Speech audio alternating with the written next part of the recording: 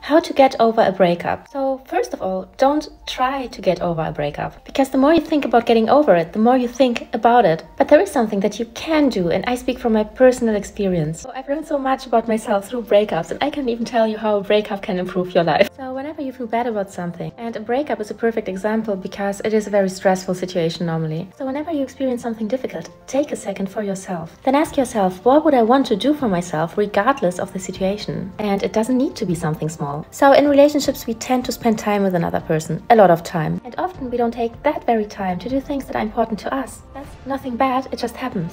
Priorities. But there are definitely things that you have always wanted to do. Maybe there's a book you've always wanted to read, or a trip that you always wanted to take. Maybe you have always wanted to start singing or build up giant muscles. I don't know, whatever it is. But there is always something that we are passionate about. And what I want to tell you is not that you have to distract yourself. No, of course you shouldn't distract yourself from your feelings. But you also shouldn't play out the same scenarios over and over again in your head. That's nonsense and it doesn't lead anywhere. Take your energy and invest it. Invest it in yourself. Enjoy the things that you always wanted to do. Enjoy the things that you like doing. Focus on what you want to build. It works perfectly. Some people cannot imagine this and even ask me if I'm suppressing something. And the honest answer is no. The right focus just creates miracles.